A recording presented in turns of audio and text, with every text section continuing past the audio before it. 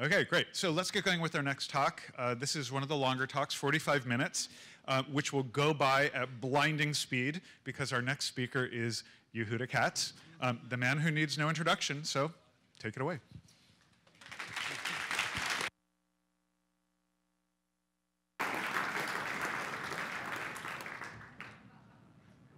Thank you. So today I'm going to be talking about, as you might have guessed, the idea behind Cruft. So yesterday, Sandy gave a really great talk about the reasons that we get less satisfied with our projects over time. Her talk mostly focused on the ways that using better object models, using better object orientation would avoid that decline, that steep decline in satisfaction over time. And I thought that that was, I liked it a lot. I felt like to the extent that the problem is poor object design, poor structure, I thought her talk really provided some good tools that you can use to help avoid declining satisfaction over time. My talk is about situations where we cannot avoid this declining satisfaction simply by doing a better job ahead of time. Sandy told you how to contain the mess. Today I'm going to talk about how and when to clean it up. This talk is basically about the declining value of code over time. When you write a piece of code for the first time, it feels great because what the code does matches perfectly with the assumptions made by the code. But over time, those assumptions change, subtly at first, and then faster and faster and faster. This takes years often. In my projects, this always takes a long number of years. But the gap doesn't grow linearly. The gap between the assumptions that were true when you started building your application and the assumptions that are true years later actually grows faster and faster. And year over year, you're going to write the same amount of code. People write lines of code that are the same year over year. But the weight of those mismatched assumptions, the gap between the assumptions that you made when you first wrote the code and the reality years later, consumes more and more development time. Here I have just a projection of the previous slide. If you assume that you're getting accelerating more and more and more assumption mismatch over time, you're able to write more code, but the assumptions that were incorrect, that were correct in the beginning but are incorrect now eventually catch up with you. This sounds a lot like classic technical debt, but there's a big difference. You take on technical debt on purpose. With enough discipline, you imagine that you can eliminate it altogether by thinking about technical debt in sort of in the ways Sandy talked about yesterday, or you imagine that you can pay it down. You take it on purpose and imagine that you will pay it down. The problem I'm talking about today is more like buying a bunch of RIM stock in 2008 and never adjusting it when the company tanked. And unlike technical debt, technical obsolescence will build up no matter how hard you try to avoid it. The question isn't how to eliminate it, it's how to plan for it. So today, since I do so much work with open source, I'm going to give some examples from the open source ecosystem. And I think one of the reasons it's very in sharp relief with open source is that open source works on solving problems very generically. And so if a problem is tricky, often that gap becomes a chasm very quickly as the assumptions made early on rapidly fall out of favor. I've given a couple of talks about things being hard. And you might want to watch this just to get a sense of sort of what's going on behind the scenes. I think this would be a decent companion talk. But the basic idea here is for everything that seems straightforward, it seems like I say render, and then I render a bunch of stuff on the screen. Obviously, it's relatively straightforward. There's a lot more going on behind the scenes. There's a lot more assumptions that are building up. And that's true not only about applications that, it's not only true about open source projects like jQuery or Rails, but it's also true about your own applications. Often applications can take on the characteristics of frameworks or libraries over a long period of time. So a good example of this sort of thing is jQuery's DOM readiness API. And DOM readiness is something where solving the hard problems generically basically means that there's an assumption for every scenario and every use case. So it's not just one assumption. You know, the assumption would be the browser does not provide a way to find out DOM readiness, therefore we will do this hack. That would be one assumption and one outcome. But actually there are many, many different browsers and many, many different use cases that people are using this API for, which means that there are some assumptions that stay true for a long time, like in IE6 there is no way to find out DOM readiness without hacks. But there are other assumptions that drift over time, like in Chrome, there is no way to find out DOM readiness, right? So you end up with a situation where technical obsolescence basically creeps up on you because for a long time, one of the anchoring assumptions of your API stays the same, but the other anchoring assumptions are slowly drifting away. So the gap is growing, but there's really nothing you can do about it for a while. Rails had some examples of this. Security in general, almost all of Rails' assumptions that it made about security, the first time we ever built anything with security just turned out to be wrong. But again, these assumptions creep up on you. There was a pretty giant CSRF example a couple years ago where basically it turned out that the entire assumption core that Rails was using was just wrong. And so obviously when that happens, it's sort of game over. But there's obviously gaps that start to build up over time. Encodings, right? In Ruby 1.8, there was no encoding support, and Ruby 1.9 shipped encoding, so now the assumptions have changed. But as more and more people move to Ruby 1.9, the possibility of us using the change assumptions to do anything, I guess sort of, the assumption gap grows, but the ability of us to do something about it doesn't necessarily snap into relief for some time. In Ember, we have, this is sort of I'm early on in that big gap, so there's things that we're doing like data bindings or how you should build your application structure, where today the code that we're writing is still very much in line with the assumptions that we're making, right? So data bindings, well, there's no data binding support in the browser, there's no object observation in the browser, so we're gonna use set and get. And so far, that's true, and it's very difficult for anybody to come up with alternatives. But over time, that gap is going to grow. Chrome is going to ship object.observes, right? And we may not necessarily be able to do anything about it right away, but the fact of the matter is that the very clean, very clear assumptions that we have today, which are we have no choice, we have to do everything ourselves, that feels good today and is a good reason for a whole bunch of architecture decisions that we're making, will slowly, slowly drift. And again, in open source, it's especially bad because you really can't, you have to wait until they drift till you get this giant chasm before you can actually do anything about it. In your app, you might be in a better place. And that's just a couple of examples. There's just a ton of things that every project does that are based on assumptions. And that's really the core of my talk today, is that there are assumptions underlying every decision that you make, and the constraints that underlie those assumptions, while they may be perfectly true today, and following those constraints will make you happy as a programmer today, when those assumptions go out of style, when those assumptions are no longer true, that's one of the main reasons why you as a developer become less happy with the code that you write. And I think another interesting thing about open source is that this problem is worse with really good solutions, with great solutions, right? With good solutions, you can get away with having sort of bland assumptions. You essentially offload a lot of the assumptions onto your users, so you don't really have to change a lot. There's not a lot of the effect of the code of the library that you wrote that really changes because the user is responsible for keeping all that up to date. But when you have a really great solution, something that really shoulders a lot of the burden for yourself, something like Rails or something like, I think, Ember, the end result of that is that changes in assumptions have rapid effects on the ability, on that gap, right? So in Rails, if it turns out that HTML rendering on the server is a bad assumption, then it's not simply going to be, oh, no problem, you can sort of tweak around the edges. It's going to be, it would be a big problem. I think Rails took some steps years ago to help mitigate this. But basically, if it turns out client-side development's a bad idea, nobody's going to do that. Ember is basically game over because we basically took such a big bet. And this is sort of a side point, but a lot of times people don't notice the difference between how much, between a partial and a full solution until the solution itself starts to break down. So you end up with sort of checkbox oriented feature assessments. So you're like, oh, let me look at this library. Does it have any of these features? And there's sort of the reason I bring this up is that I think understanding the idea behind technical obsolescence is an important part in deciding what you're going to pick. So if you have a project that's going to be around for a very long time, you need to really plan for technical obsolescence. And I think people, when they do checkbox-oriented feature analysis, they're not really thinking a lot about, okay, so there's this routing feature or there's this data binding feature. What assumptions underlie it? Now, there's sort of, I think, a big objection to a lot of the things that I'm saying here and a lot of my philosophy in general, which is you can basically avoid all software problems. And actually, I think Sandy's argument is a weak version of this straw man. You can basically avoid all software problems by writing programs that do one thing and do it well.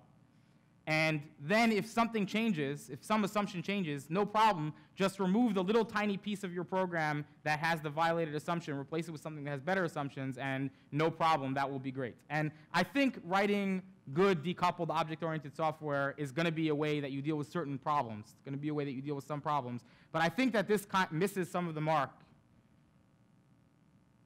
And I think the reason is that this sort of thinking simply moves the complexity to rapidly evolving public APIs. So instead of having the complexity inside of private APIs, what Sandy called the omega mess, you end up with a very public and unstable mess. And unfortunately, no matter how hard we try, we usually don't get these interfaces perfect. And so the idea that don't build any omega messes ever, instead, move everything to public APIs and public interfaces and write one thing that does it well. I'm not saying that this is what Sandy said, but this is the straw man objection. What this ends up doing is it ends up creating all these public APIs that people who are using the system have to understand. So it moves the complexity, essentially, from edge cases that are inside a self-contained component to edge cases that are now in between all these components. And in many cases, this problem pushes the integration tax onto the user. So the user, instead of the user saying, I'm just going to use Rails, I'm going to type render, I don't really care what render does, I want to make sure it gets something onto the screen, now the user is responsible for saying, where do my templates live? How do I decide what template engine to use? When I render a template with a partial, how does it know where to find it? Right? So you may have a very, very good interface. You may have a path-resolving interface that lets you explain to the template system how to find other templates, but that doesn't mean that there isn't an integration tax that is being placed on the user. I also want to point out something that I find interesting. People almost never say the entire Unix philosophy, and I think it's because it undermines the point that they're trying to make, their overly simplistic point. The original Unix philosophy was, this is the Unix philosophy, write programs that do one thing and do it well, write programs to work together, write programs to handle text streams because that is universal interface. And I'm not saying, haha, I got you, Node is not about text streams, game over. What I'm saying is, there has to be the idea of a well-understood, stable public interface in order for the idea of writing small things that do things and do things well to work. If you're in a situation where you're in the middle of building something, you're in the middle of deciding what your domain is, you're in the middle of figuring out what it is that you're building, and you try to build these little things that do things well and talk to each other, you're going to end up spending more time thinking about the interfaces between these products than actually figuring out your domain. And early on in a project, in the unstable part of the spectrum, it's actually very important that you figure out, that you make your way to stability. Okay. I agree. So here's an example. So the Unix philosophy works really well when you're working with simple text formats. But in this case, even though it works, it would be better if there was just an answer in Git. And in fact, that's how Git has moved. Git started off with a very Unix philosophy oriented. There's a bunch of text that gets dumped out. Feel free to do whatever you want with it. You can run all these commands. But at the end of the day, once you get to a more stable understanding of what it is that you're building, having interfaces that say, I would like to know, give me my branch or whatever, works great. And I think another point that I would make about this slide is that it also relies on the idea that when you say text is the universal interface, there's actually something implicit there, which is people are using tab delimited or space delimited or some kind of sensible delimited output. If you have something like Git, which just dumps user-friendly output onto the screen, in a lot of cases in order to get information, you're not necessarily going to be able to use the Unix philosophy to get done what you want to get done. And so I was thinking about this a lot, and one of the, I sort of found an analogy in the idea of supply chains and supply chain management. So early on in the stage of building a car, that's not a real car, but early on in the stage, in the 19th century, when they first started building cars, people didn't really know what a car was yet. And so initially, the idea of vertically integrated supply chains, the idea of I'm just going to do all the parts myself, ended up being very effective. So it isn't necessarily how it started out, but vertical integration really won. It won the story early on in the process of building cars because of the fact that there's the idea of a transaction tax. And basically the idea is that when you're not really sure what's happening in between all the steps, in between all the pieces of the puzzle, there's a high tax communicating between all the different pieces of the supply chain. So don't pay the tax, just do it yourself, and you don't have to worry about standardizing things. You don't have to worry about figuring out how the parts guy is going to talk to the assembly guy. You're going to have the Ford-specific version of that, and then don't worry about having the everyone-specific version. But over time, vertical integration actually does give way to distributed systems. This happens in economics. But when does that happen? And the answer is that it happens in response to more standardized ways of thinking about things and a more reliable supply chain. So how does this fit in with software? So when you build components in software, components connect to each other very promiscuously. You can be careful about this, but the end result, especially in an unstable system, is that you have a lot of components that connect to each other promiscuously. And the point that I'm making here is that every link in this diagram represents a transaction cost.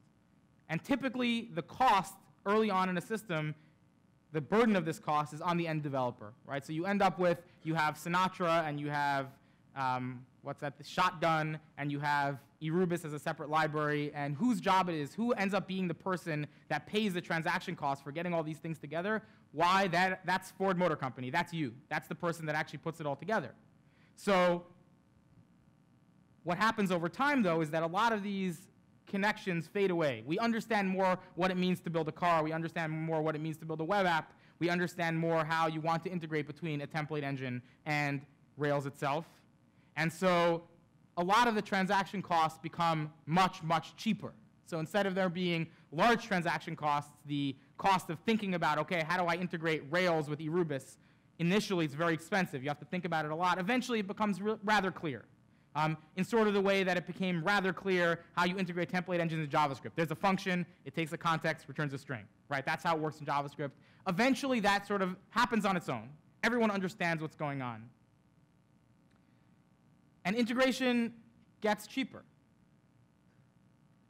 But integration only gets cheaper some of the time. And I think that's one of the main points that I'm trying to get across here, which is even though integration gets cheaper, it doesn't always get cheaper, which means that if you start off with the idea of, why don't we just front load the whole thing? Why don't we just build standards for every single link on this chain? We'll just say what every single thing is. We'll say how you look up templates. We'll say how you can talk to templates. We'll say how you render things. We'll say how you respond. You're going to have turned out spending a whole bunch of time building a bunch of standards that don't end up mattering, that don't end up really reducing transaction costs. It ends up being cheaper to not have bothered. Now, Rack is a really good example of sort of this life cycle. So early on in the days of Rails, basically this is what an architecture diagram looked like. There was Rails. It had a bunch of stuff in it. And then there was Mongrel, which had Mongrel Rails inside of it. And those were basically the same thing. So it was basically one giant thing. It was a vertically integrated supply chain. But why did we do this? I think in retrospect, it seems fairly obvious. Why would you not have Rack? Why would you not have some sort of standard? Java did it. Python did it much before Ruby did it. So why, in the beginning of this process, did Rails decide not to do that? And the answer is that early on in the process, the costs of building the standards, the cost of integrating with third parties, ends up being bared heavily on the big players. So Rails would have had to essentially build the marketplace. So Rails had to choose between figuring out what was going on, what does it mean to render, what does it mean to return a response in Ruby. We had to choose between that. I mean, I wasn't part of it, but Rails had to choose between that and spending a whole bunch of time to build a marketplace of third-party components.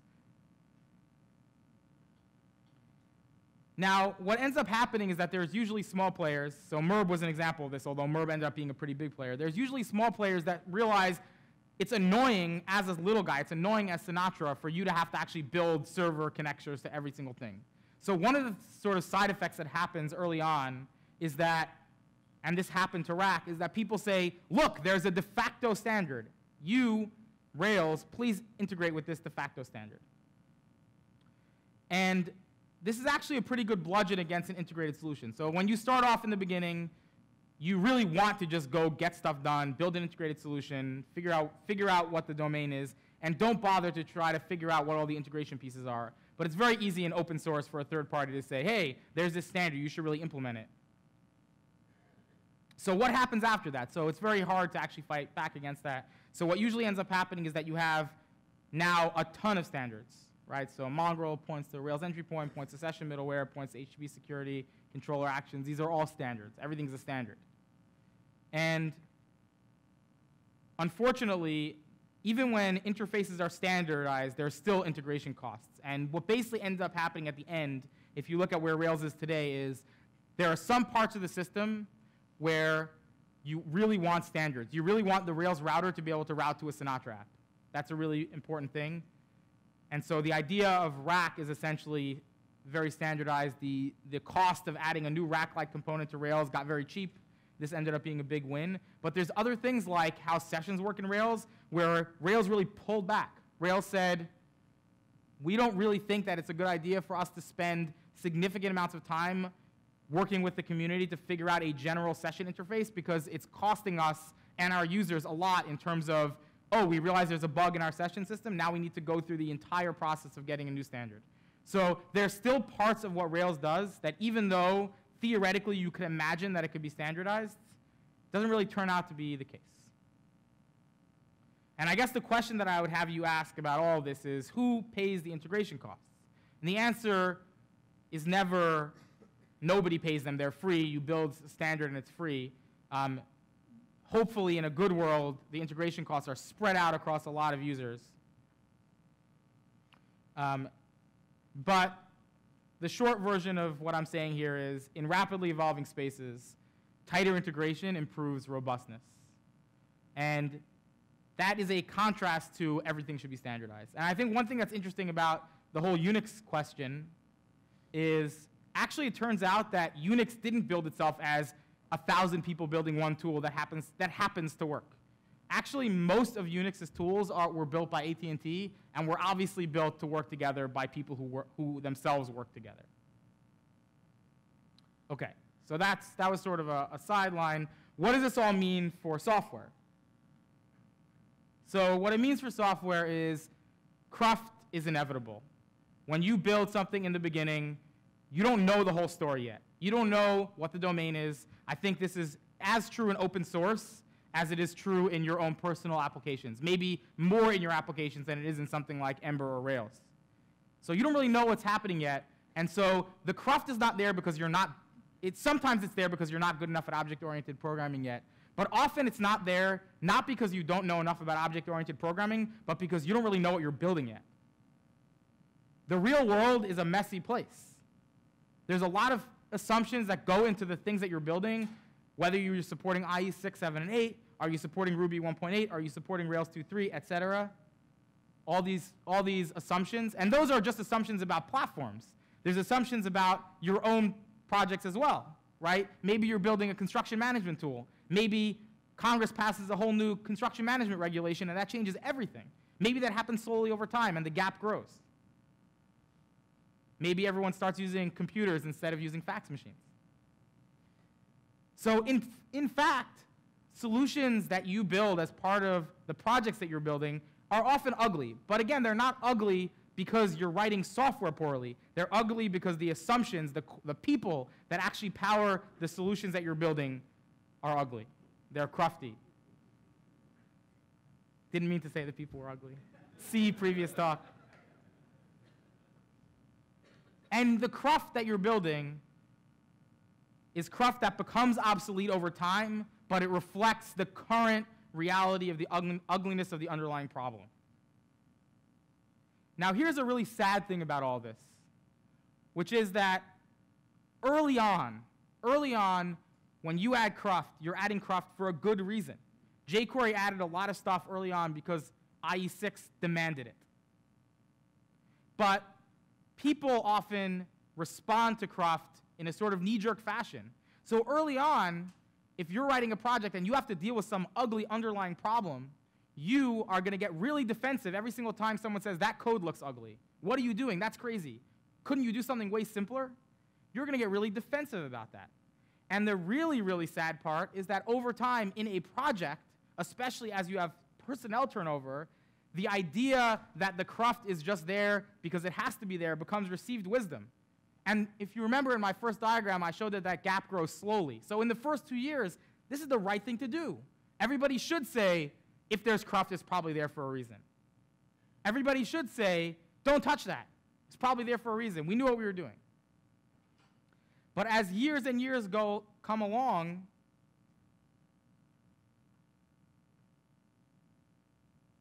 you end up with people doing a couple of steps that make the situation even worse. So you have, in a good world, somebody goes and they says, what is this Cruft? This is crazy.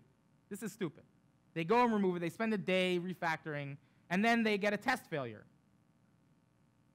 And they say, in fact, this received wisdom. Everybody says don't touch that. They knew what they were talking about. There's a test failure. Aha. And in a bad case, which has even worse reinforcing behavior, you remove the Cruft, everything passes, you go and ship a release, everybody freaks out, and now you say, oh my God, I have to revert. And again, that just reinforces the idea that everybody has that the problems are, every piece of code is there for a reason, the Cruft is there for a reason.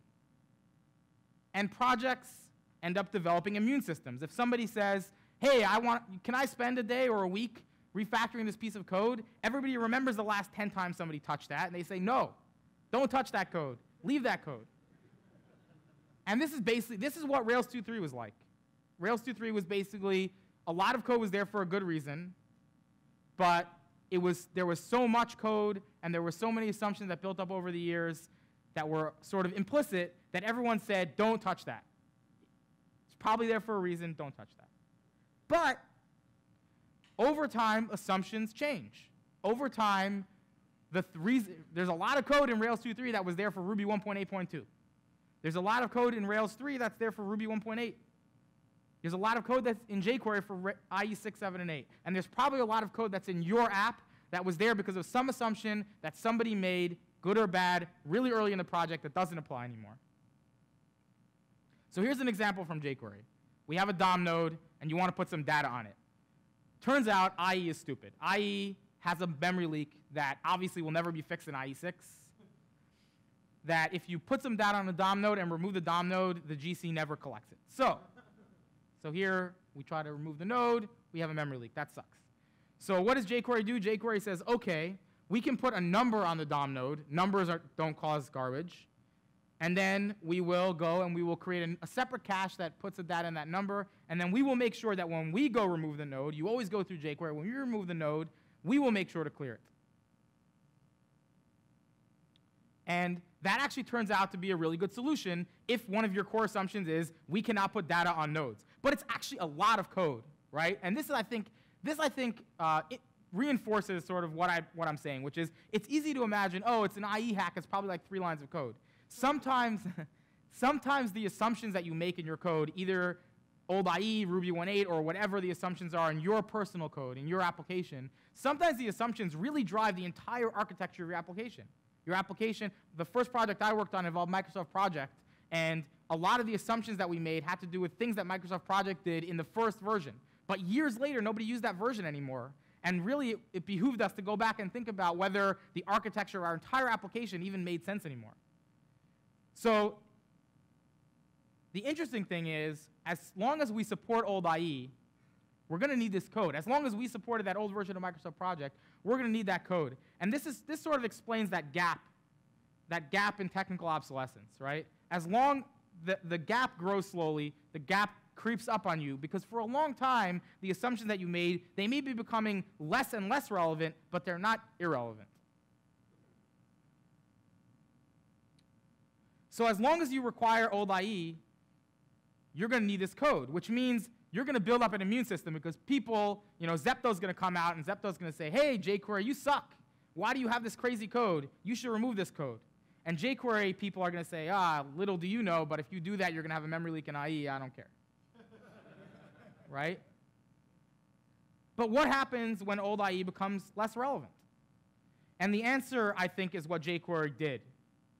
About a year ago, jQuery did a full analysis of basically the entire code base to try to figure out we didn't do a good job of tracking our assumptions over time, but we did an analysis of the entire code base to figure out what assumptions were in the code base based on earlier browsers.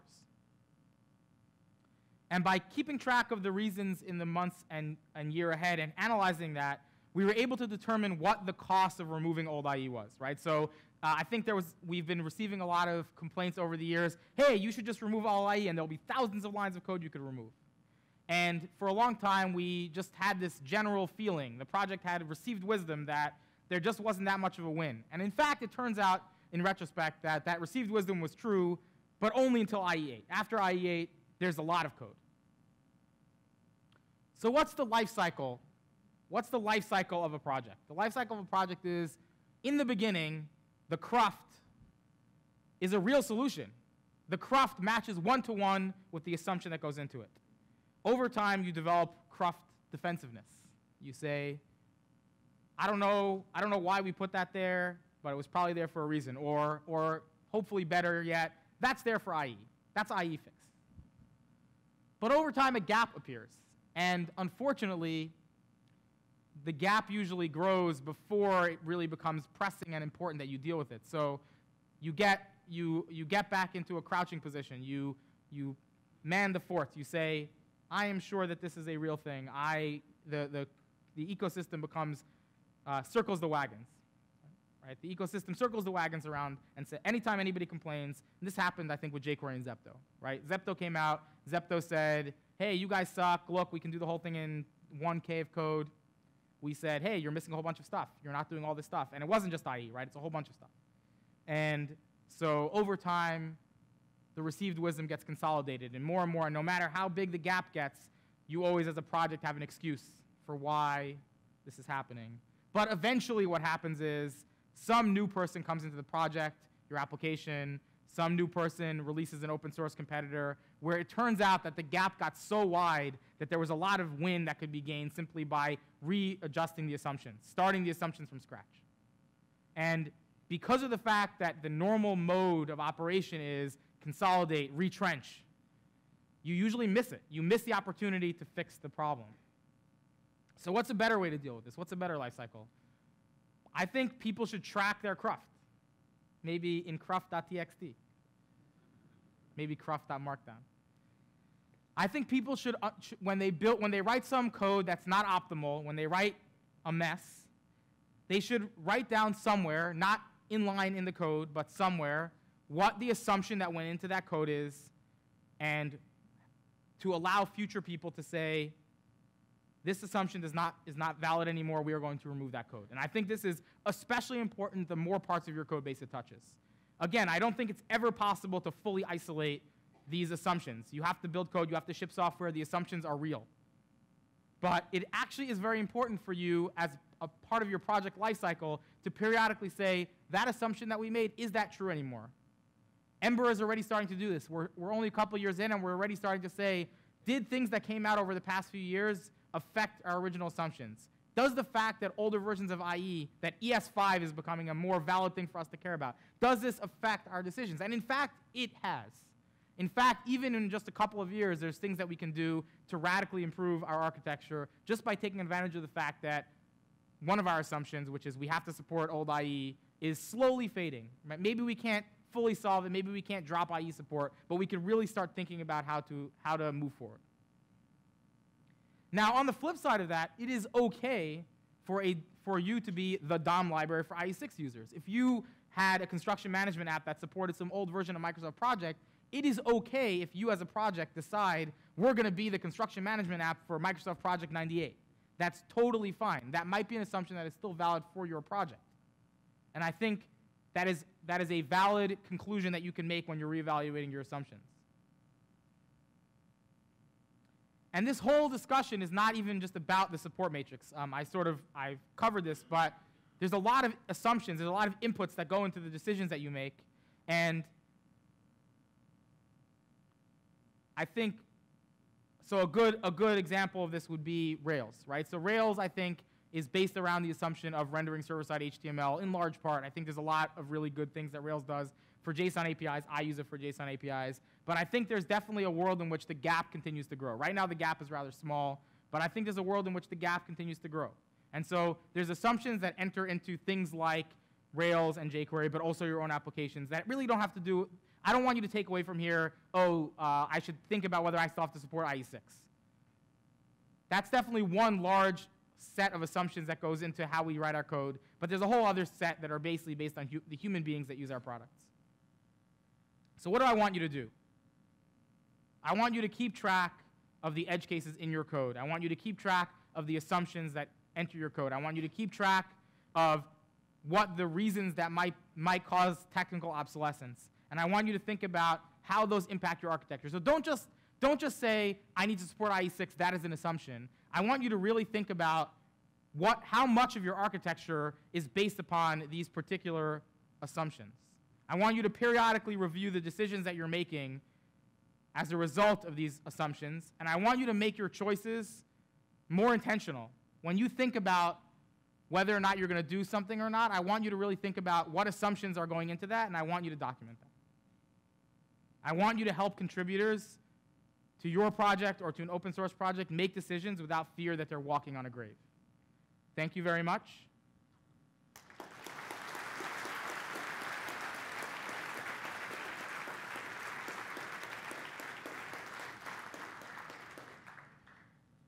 Josh, do I have time for questions? Yes. My clock says 30-something minutes. Absolutely. Yes, we do have time for questions, and I'm going to start. Okay. How about the test suite as a place to track Cruft? Someone else asked me the question the last time I gave this spiel. So I think the test suite is a good place to track Cruft, and I think for every piece of Cruft that you have, there should be a test. However, I think the point that I'm trying to make is there should be a place where that's the only thing that thing's job is. Right? So there should be a file where the job is, here is a list of assumptions and how they affect architecture, and not, I am a new user, I'm going to run the test and see if they fail. Right? I think that's important. It's important that if there is IE6 needs to be supported, that you have tests that check for these IE6 bugs. Very important. Okay, so I can think of more than one occasion where I've been writing code to work around a bug or something like that that I knew would eventually get fixed, Yep. and I wrote a test to make sure the bug was still happening. Yeah, and I think that's great. when it didn't happen, it would fail and tell me take this code out. Yeah, so I think actually that's a really good strategy for things like IE6 bugs. Less of a good strategy for my users happen to use some version of Microsoft Project that has this bug. I think that we don't necessarily always test all those things. Maybe if we could test all of them, it would be great. Okay. But yeah, I think you could sort of break what I said into two chunks. There's assumptions that are essentially code assumptions. They're IE6 does this weird thing, or Ruby 1.8 does this weird thing, and then I think you can really nail those with tests. And then there's a whole other set of assumptions which are just human assumptions, things that like in my first project, the fact that all the contractors still use fax machines, right? I can't really write a test about that, but it is a core assumption. We had a lot of fax code. Okay, right? good point. So other people, questions? I always got to work out at these things. So there are some parts of your talk, particularly early on, that sound a lot like overfitting training data in machine learning. Is that a thing you've thought about as related to this? Do you deny the connection or accept it? Or? Can you say more?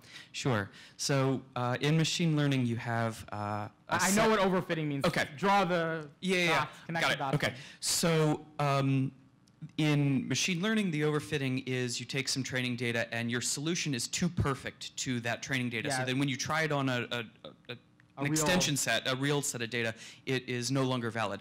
And when you put your graph up at the beginning of, when you write the code at first, the Cruft is exactly a one-to-one fit to the current Right. model of the universe, but that model changes over time.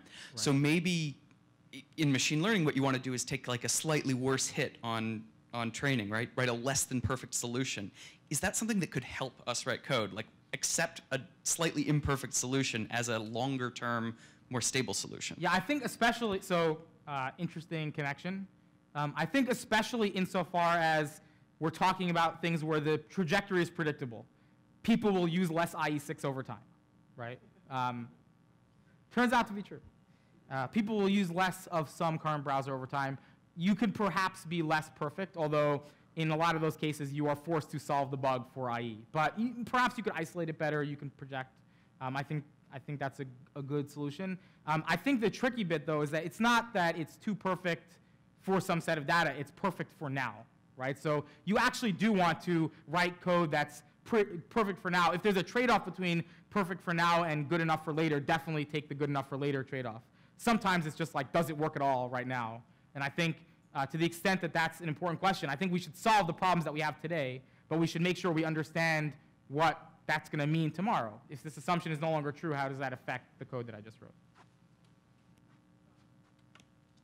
There's somebody all the way up there. So like you said, some of the things, assumptions get too outdated. And since we are all operating in the open source world and not as big as Apple, and like Apple said, we are not going to allow any Flash play on iPhone. So when do you make that kind of a jump by saying that now IE6 is no longer a feasible option, or the gap is too huge that it's going to take more work to support IE6, and when do you make that sort of a judgment call and remove the old assumptions that are no longer valid? And the second part of the question is, how do you measure and come out with this data of how big the gap is so that somebody can make that decision of removing that support? So I didn't really understand the first part of your question. I can answer the second one. So I think thinking about measuring the gap is not right. I think the point that I'm trying to make is there are some assumptions, and you could intuit, you can understand that there's a gap that grows between the assumptions that you made when you wrote the code in the first place and the reality. Sometimes things don't change a lot, but in the fields that we're in, things usually do change a lot. So in fact, depending on how close the solution you wrote was to specific assumptions, there's going to be a different amount of gap. So I think it's more of a human question, right? So usually the answer is a new guy came into your project and he's asking some uncomfortable questions, right? So someone came into your project and he says, why are you doing it like this? That's a pretty good time to say, okay, we did it like that because we supported there was a bug in some old version of Flash that we needed to support. Is that still valid? There's some code in Rails that I think might still be there that's like Safari 2 didn't strip out spaces at the end or something and like adds a null byte, right? So it's not, those cases aren't urgent, but presumably every time, when someone new comes in and goes through that code, they may notice it, and it's good to know what the answer is, right? So the point I'm making is if you don't know the answer to why you're doing something, the answer is going to be, please don't touch that.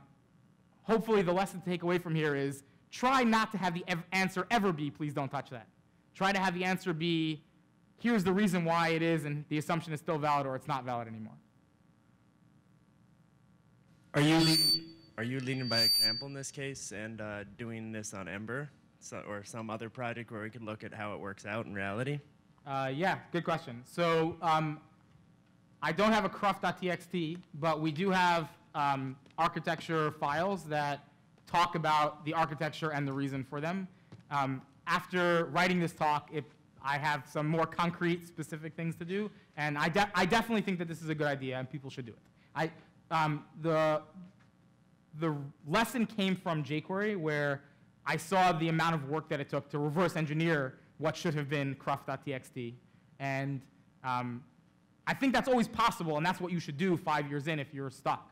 But I'm definitely gonna be a lot clearer in the architecture files about what the reasons are for doing specific things going forward. That's it for now. Thank you very much. Thank you.